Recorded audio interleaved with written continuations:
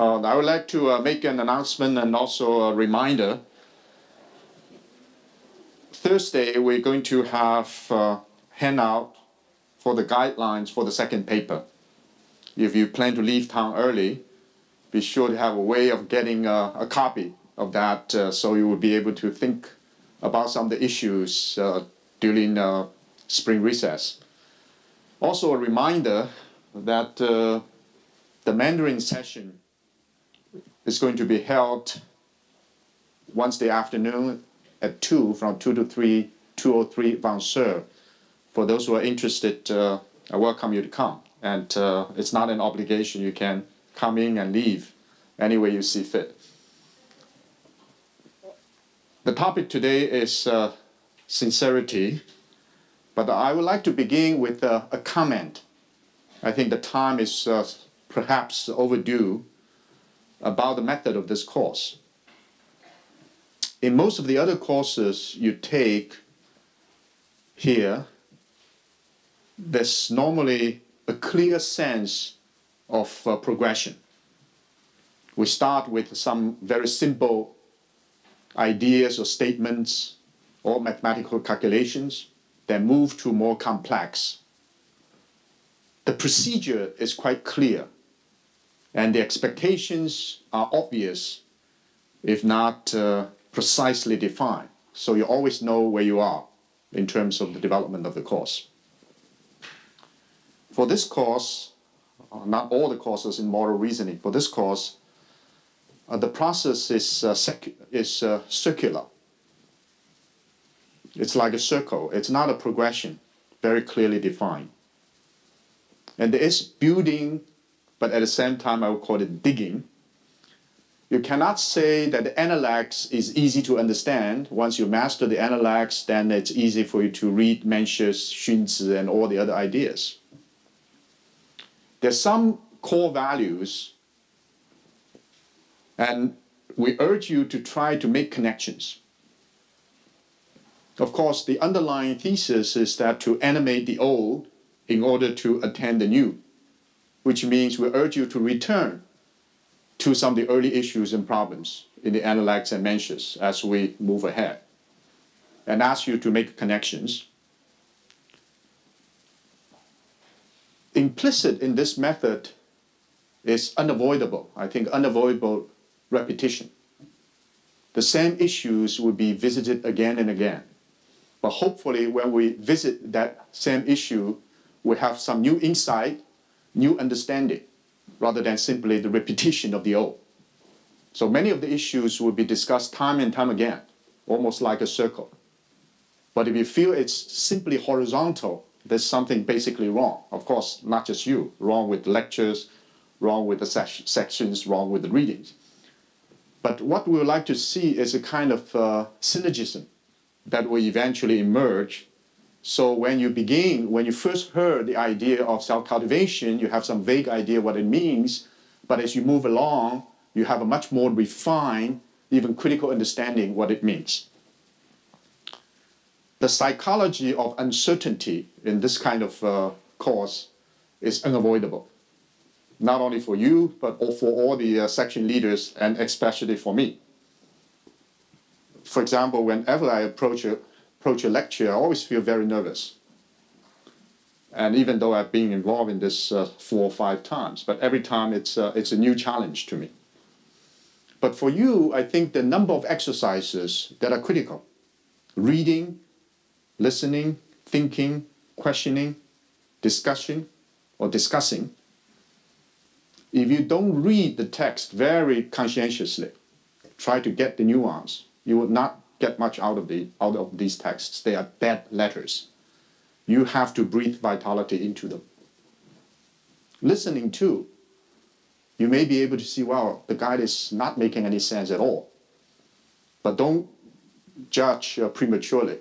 Wait and see whether it's really the case. If it's really the case, you have to develop a kind of a critical understanding of what some of the problems are involved. Thinking. It's very important to exercise your own reflection, thinking about some of those issues. If you've never formulated a question, if not a burning question, but an important question that you want to ask your section leaders or ask me, there's something basically wrong with either your approach or the way of reading it. You have to be able to formulate challenging questions. If you haven't been engaged in any discussion with anyone, friends, relatives, debating partners, enemies, concerning some of these issues, there's something basically wrong. At least you should have at least one experience of engaging in someone discussing, debating on some of those issues. Reading, listening, studying alone in this course is not going to be very edifying. And then, of course, the whole question of dialogue or conversation. The more you'll be able to involve in small group conversation or dialogue discussions, the more you open up to all kinds of possibilities. You'll be surprised how much there is that require further exploration. Of course, the most difficult, to me, the most important part is, have you made any attempt to link some of these issues to your own personal, not necessarily private, your own personal experience? You say you haven't done it. It's just foreign culture subject. Well, that's the wrong division. But you need to challenge it. You need to challenge the material, and you need to be challenged by the material. The issue we want to explore today is a simple question: sincerity. Now, the word sincerity in Chinese, I should have written it, in Chinese is 诚.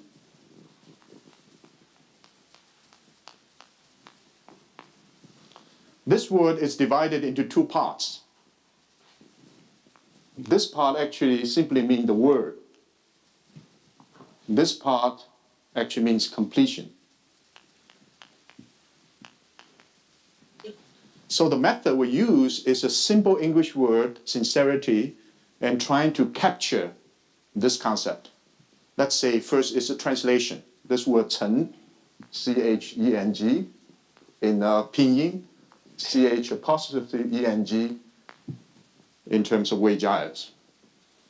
What is 诚? Some of you may have already read my account, which was written in 1974, published in 1976. And I, of course, accept some of the assertions I made, but I have some new ideas and critical of some of the other observations I made.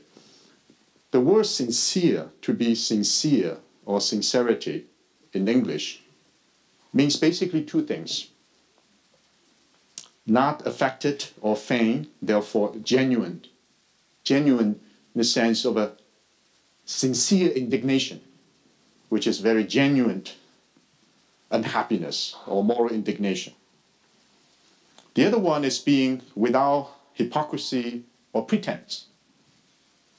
Say, this is my sincere friend, actually means true friend. So to be sincere means to be genuine or to be true.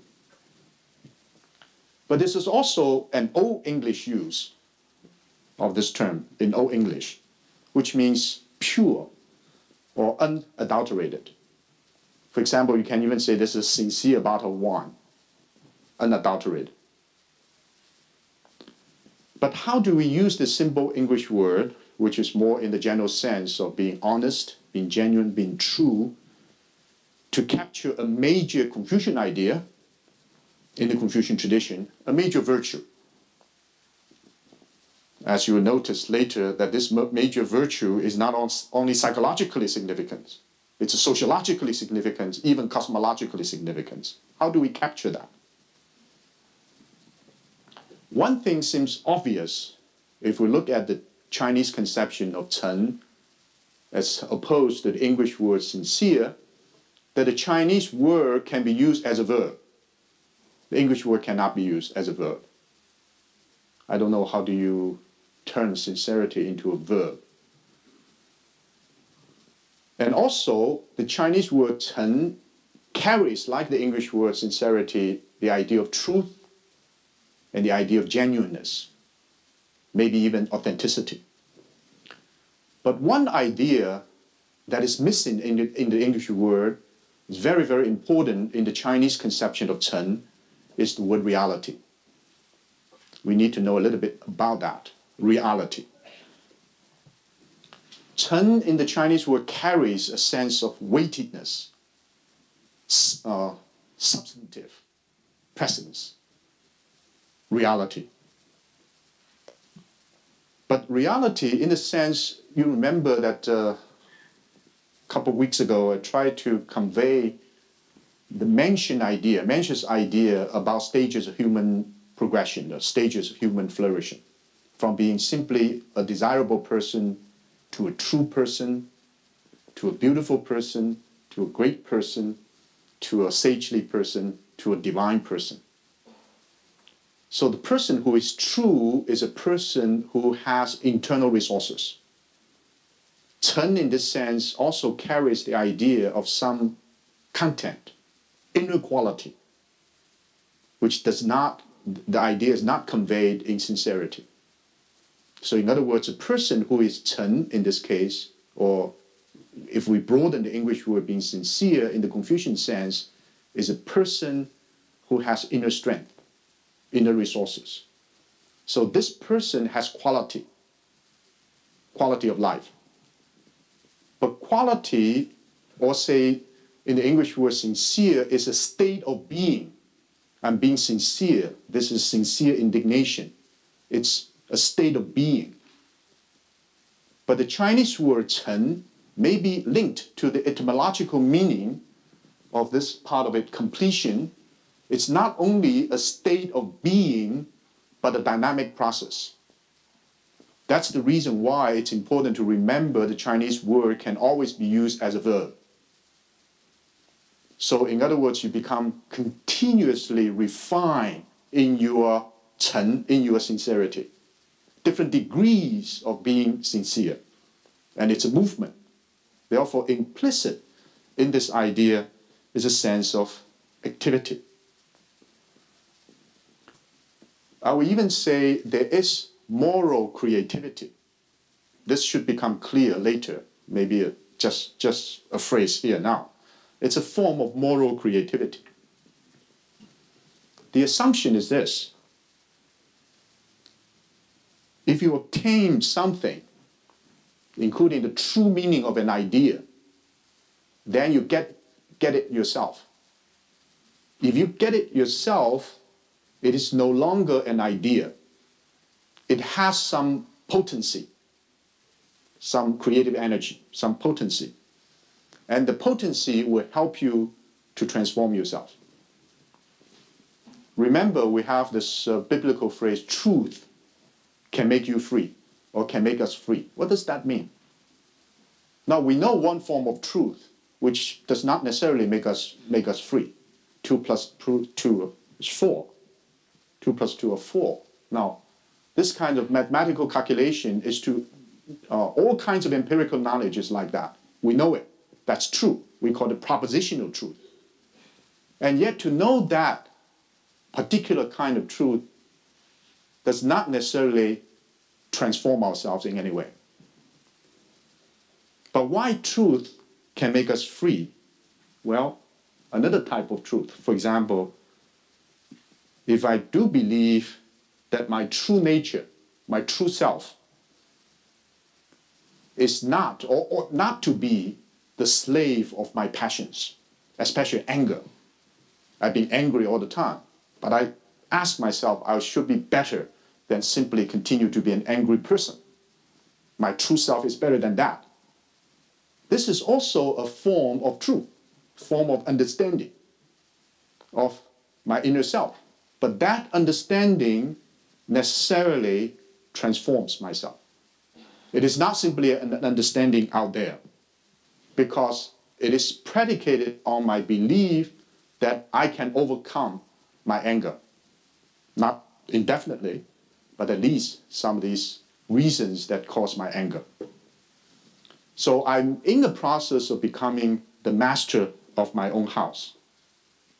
I exercise both from the Xunzian point of view, the cognitive function of the mind. In other words, knowing capacity of the mind, I should become better.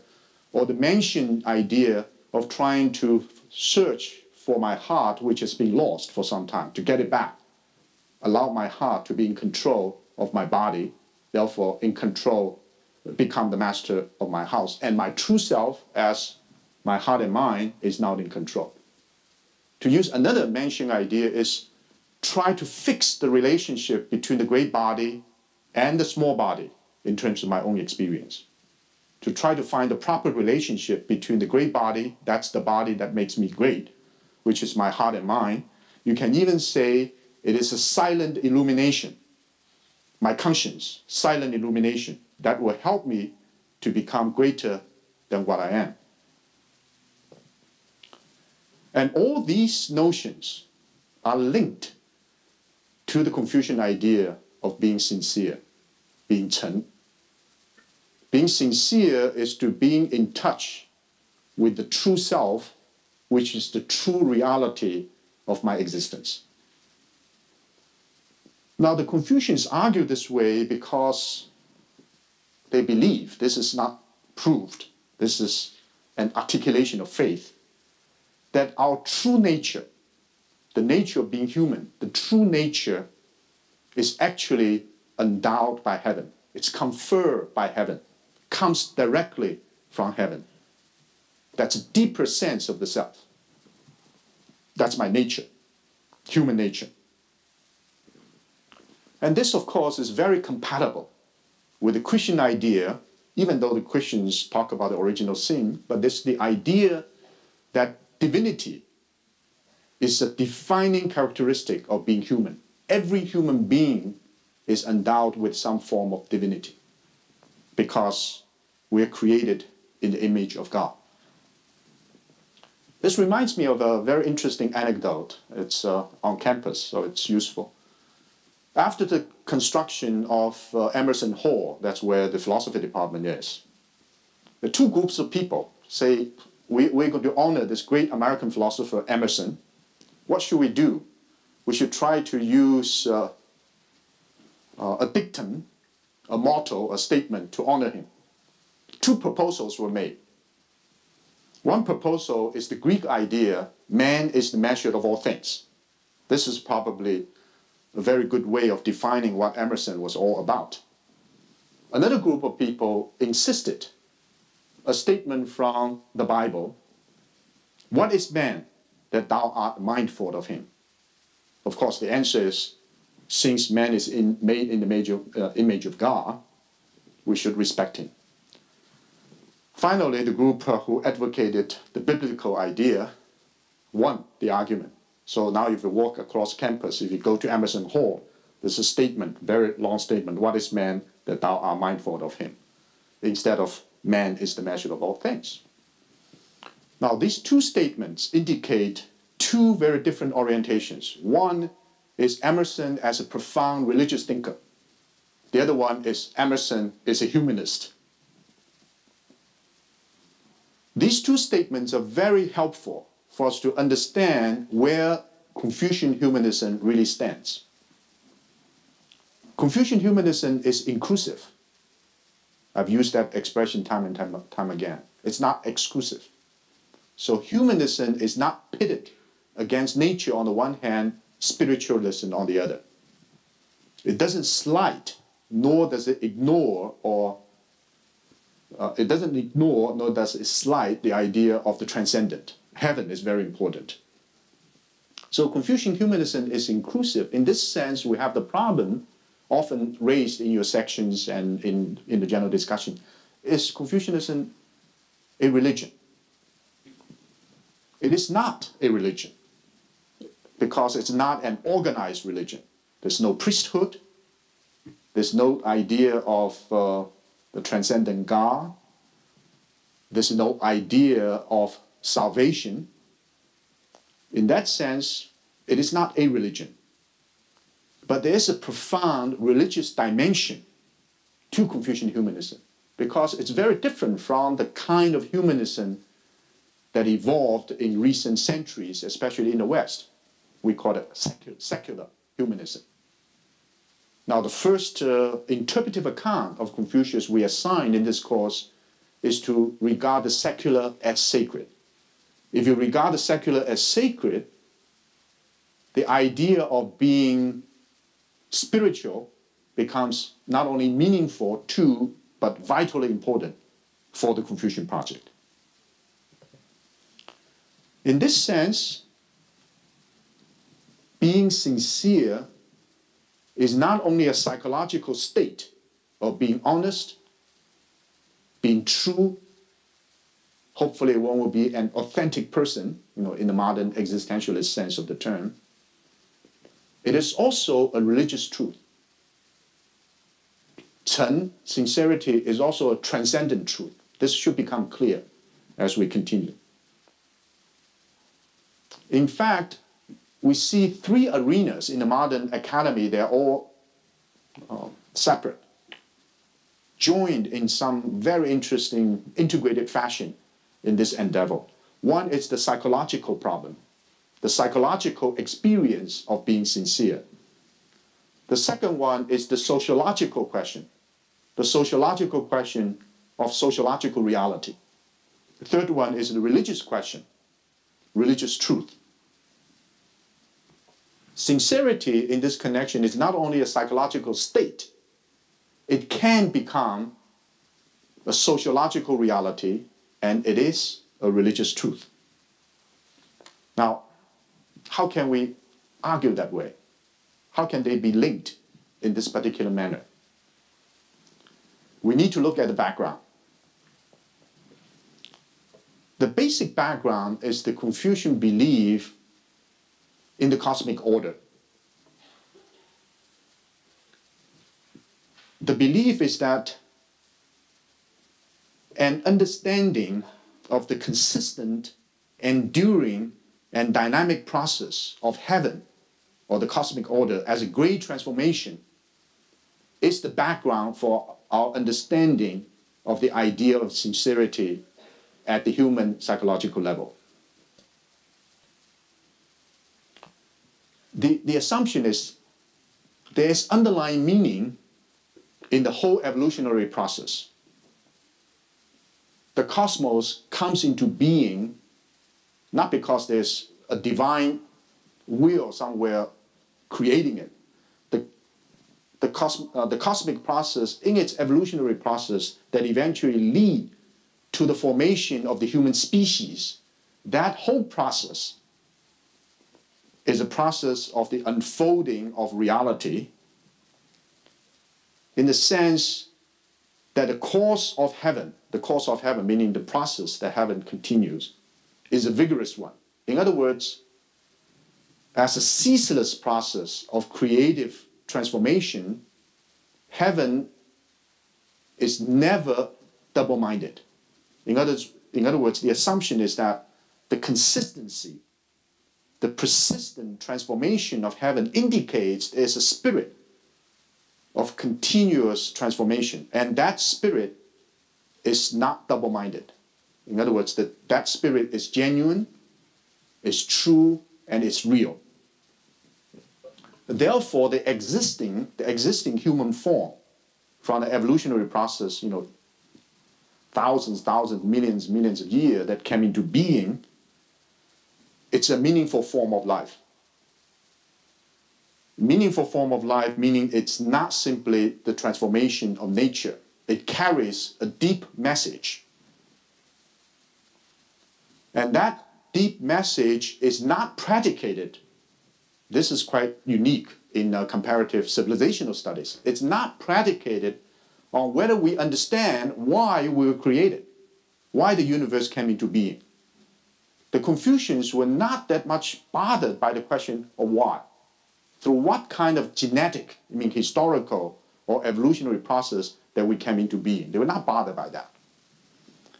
They're much more concerned about what it is that we call the form of life, which is human. What is the meaning of being human here and now? Not how it actually came into being. Now the question is this: it may have come into being because of Big Bang. It may have come into being because of steady state. It may have come into being because some kind of creative force behind it. It may come into being because of the natural process. But the very fact it is there, it is our form of life, we need to understand it. So the question of what is being human is not a question simply about origins, but it's about the structural elements of being human. Now, methodologically, it needs a little bit elucidation. You know, many people involved in the study of chemistry and science, in physics and so forth, they normally are concerned with three questions. First, how this particular problem came into being. Why this is such a problem. This look for the historical reasons, why this problem is important, why we want to study it at this juncture, how the problem came into being. It's the first question. The second question is, how is this problem linked with other problems? We call the boundary issues, how it's linked to other problems. The third question is, what is this problem? What is this problem? They can be separate. The first is how the problem came into being. Second one is, how is this problem linked to other problems? Third one is, what is this problem? Now, for all the physicists or chemists or biologists, they're not very much worried about how the problem came into being unless you become historians of science. Otherwise, you don't ask those questions. You're not that much focused upon the boundary issues because you will not be able to do your work well if you're always worried how this problem is linked to many other problems. You need to solve this problem here and now as it presents itself. This is also the Confucian mode of thinking. Human beings came into being through a very, very complicated process. The question of being human is linked to many other problems. But what is the essential element of being human? That's the problem itself. So our form of life, our culture, which means inclusively, our civilization, first of all, is not a dream. Unlike the Taoists. The Taoists say, it may have been a dream. The Confucians say, no, it's not a dream. It is not an accident.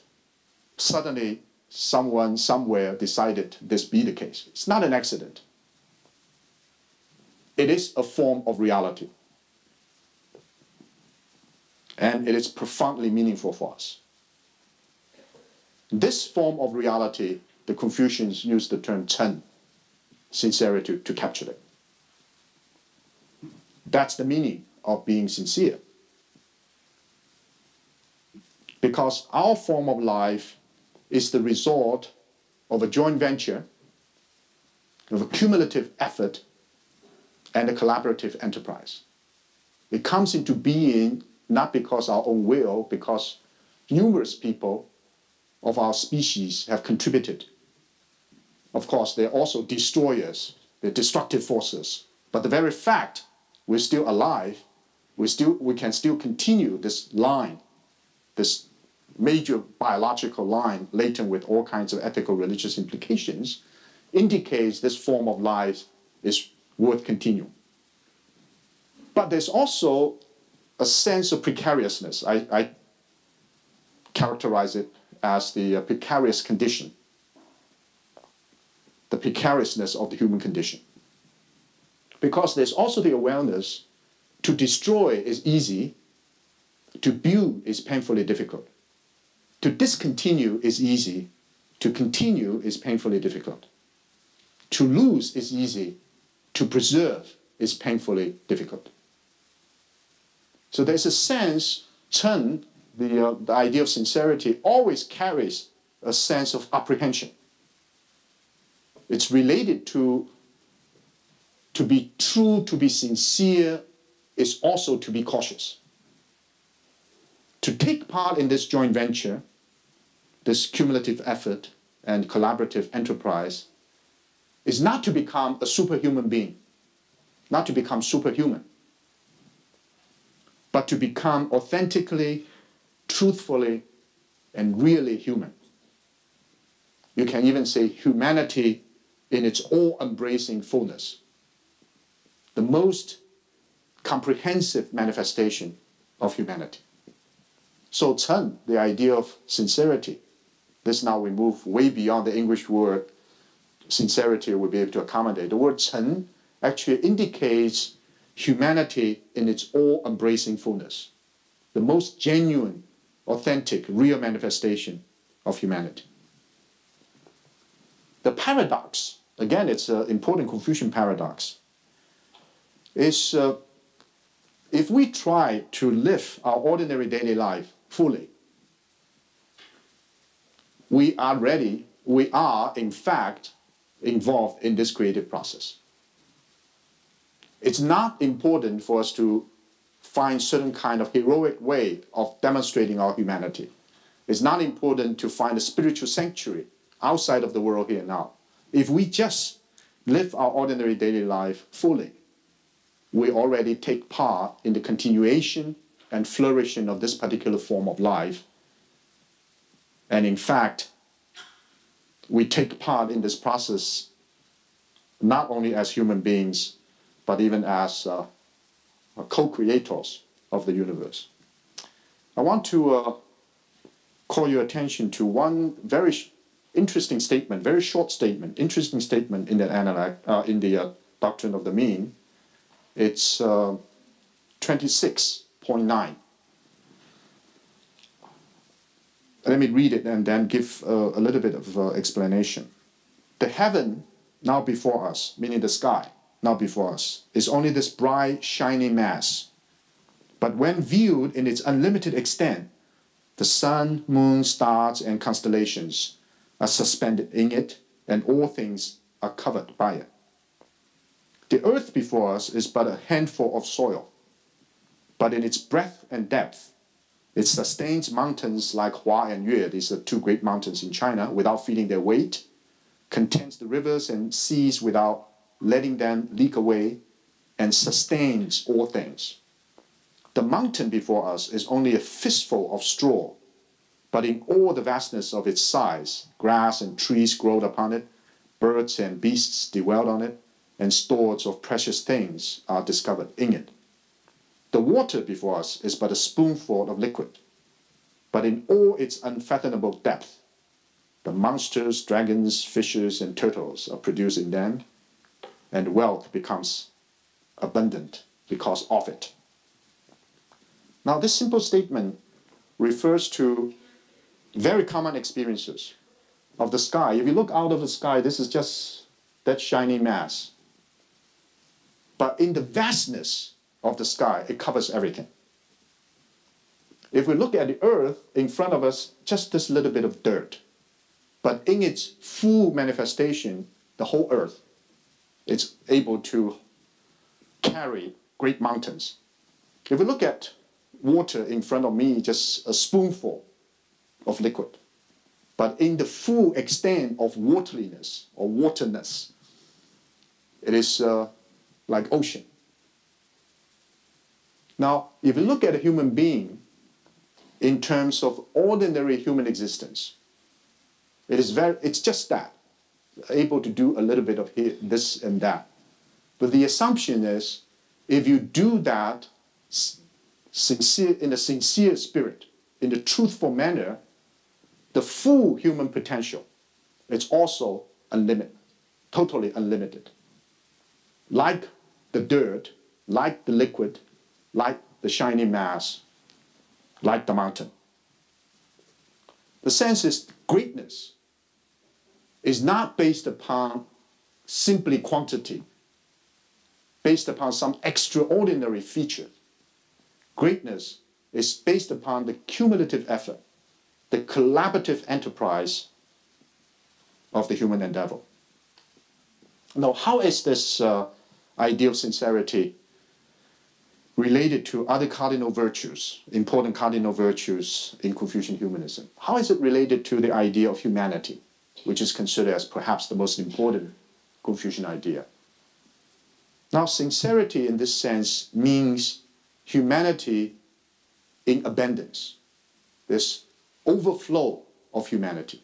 The sincere person embodies humanity and cultivates humanity in such a way that humanity, like liquid, is no longer just a spoonful, it overflows.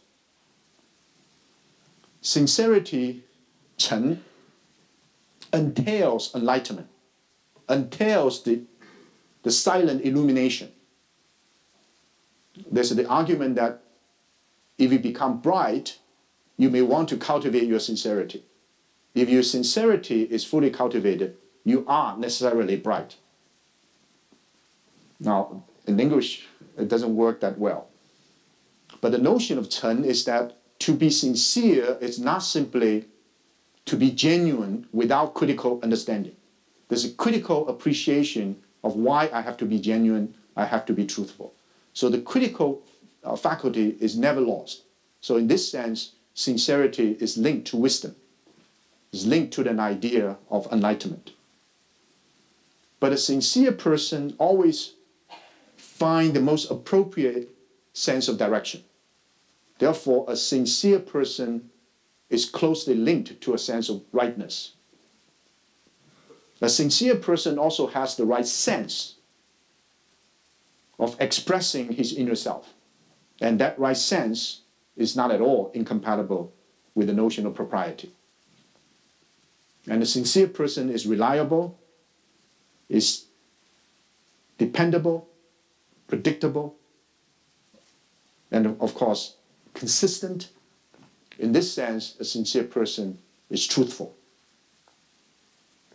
So sincerity, even though a term that was not developed in the Analects, only mentioned in passing in Mencius, it became a major thesis in the doctrine of the meaning, and it links to all these major cardinal virtues.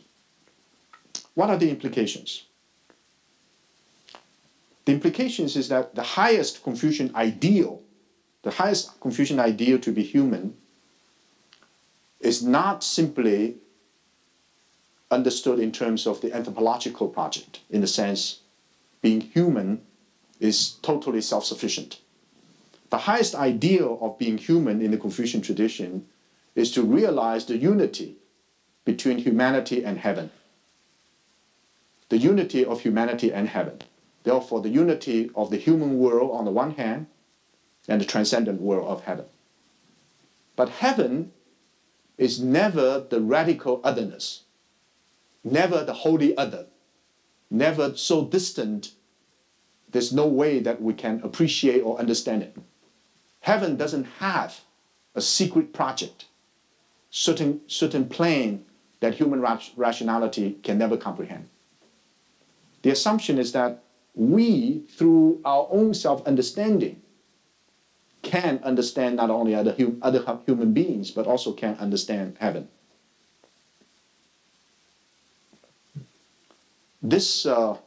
But even though we understand heaven, you can say heaven's truth is embodied in our own human nature. Human effort is still absolutely necessary for self-transformation. So I want to make a distinction, which is easy to understand, I guess, but if you get into kind of philosophical discussion, it can be extremely complex. The distinction I want to make is between an ontological assertion and an existential consideration. When I use the word ontological, which is a big word in philosophy, which means what is the true reality? What is the true nature? What is it in its original true sense of the term? This is ontological. So there's an ontological assertion about being human, since our nature is being confirmed by heaven. So inherent in our nature is the authentic capacity of the human to not only realize himself or herself, but to link the human with heaven. So not that our human rationality always fails to understand what heaven is going to do or what the heavens project is that the code, the secret code of heaven is already entrusted to our nature. So we look within. If we look within, we'll be able to discover that secret code of heaven. Remember a very important statement in Mencius that if we fully realize the potential of our heart and mind, that we understand our nature. If we understand our nature, meaning our human nature, then we understand heaven. So because heaven already has given us the secret code, so we can decode the secretness of heaven or the truth of heaven through our self-understanding. That is an ontological assertion, which means it's universal. Every human being is endowed with that capacity, whether of the sage king, Sun, or ordinary common human beings like us. Each one of us has this privileged access to the divine. We don't have to rely upon anything else external to do that. This is an ontological assertion. But existentially, meaning that in our ordinary daily existence, in our common ordinary existence, we have to take into consideration all the constraints, all the environmental conditions, all the internal inhibitions, all the problems that we are confronted with on a daily basis that in some way inhibit us from understanding our inner voice, our inner truth, or our inner illumination or silent illumination. So this existential condition is such that we have to exert effort. We have to exert effort in order to transform ourselves. So the charge, in this sense, I've already written about this in some other contexts. The charge is, how do we as human beings make ourselves deserving partners of heaven? We are heaven's partners because we're co-creators. How can we cultivate ourselves so we become deserving partners? We must be constantly in touch with the silent illumination that makes the rightness of the principle in our heart and mind shine forth brilliantly, in the sense that we need to be in touch with our true self, with the truth, the Chen, with the truth inherent in our nature. Often we can go on and live the ordinary life without ever in touch with the true reality of our being. It's the silent illumination. But if we activate it, conscientiously activate it, allow it to be a presence of our ordinary existence, it will have tremendous transformative power. If we cannot go beyond the constraints of our environment, our egoism, our nepotism, our parochialism, even our ethnocentrism or nationalistic chauvinism, the most we can hope for is a kind of exclusive, closed idea of the self, which is like the liquid which is confined to a cup.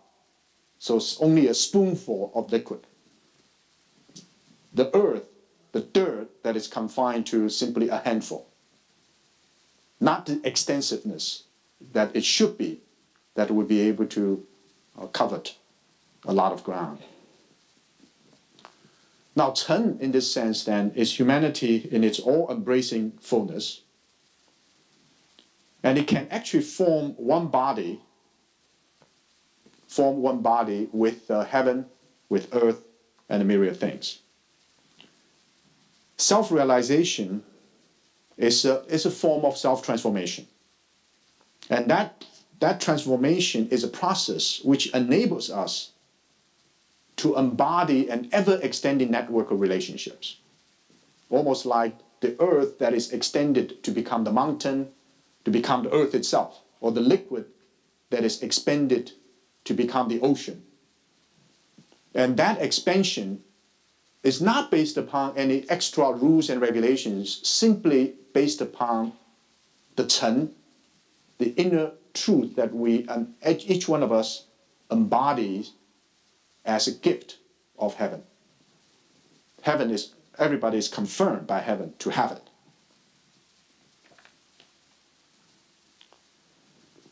I have a quote here, which is a bit long, but I think give you a sense of how this move from psychology to a kind of religious truth. Absolute sincerity or absolute Chen, absolute sincerity is ceaseless. It's not a state of being alone, it is a process. It's ceaseless. Being ceaseless, it is lasting. Being lasting, it is evident. Being evident, it is infinite. Being infinite, it is extensive and deep. Being extensive and deep, it is high and brilliant. It is because it is extensive and deep that it contains all things. It is because it is high and brilliant that it overshadows all things. It is because it is infinite and lasting that it can complete all things. In being extensive and deep, it is the counterpart of earth. In being high and brilliant, it is the counterpart of heaven. In being infinite and lasting, it is unlimited. Such being its nature, it becomes prominent without any display, produces changes without motion, and accomplishes its aims without action. What we have here about earth, about heaven, is a very, or I would say a very profound religious statement about human reality as the embodiment of sincerity. So what is being stated in that context is, in a way, a blueprint for a human being to form a trinity with heaven and earth. Now, the statement I've quoted here for your benefit, chapter 22, if it is read out of context, it sounds funny. Almost, you have no way of linking it with your own personal experience. What is it talking about? But if you put in the broader context, what I just outlined, this statement actually has a special meaning in defining what true humanity ought to be. Only those who are absolutely sincere can fully realize their own nature. This is a statement about ontological reality. But in the actual process of doing it, of course, it is a very complicated procedure.